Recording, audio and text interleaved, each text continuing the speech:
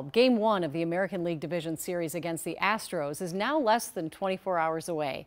While Games 1 and 2 are in Houston, single tickets for Games 3 and 4 back here at home went on sale today at noon, and they went quick.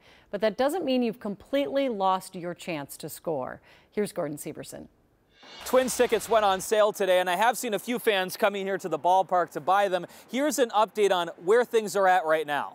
Tickets for Game 3 at Target Field are sold out on the Twins website. Some are still available through the resale market. On SeatGeek, the prices range from $87 to $1,200. For Game 4, tickets are still available through the Twins as of Friday afternoon, mostly seats behind home plate on the third level and a few sections near left field. Prices range from $66 to $130. There are also standing room only tickets available for Game 4, and the Twins may decide to release additional standing room only tickets for both games.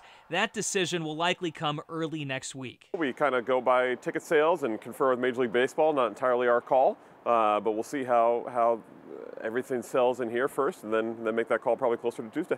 And obviously it's not just the Twins, it's also the Vikings and the Gopher football team with this busy sports weekend here in the Twin Cities. Coming up tonight at 6, I'll break down everything you need to know if you're interested in watching or going to one of these games. Gordon Severson, KARE 11 News.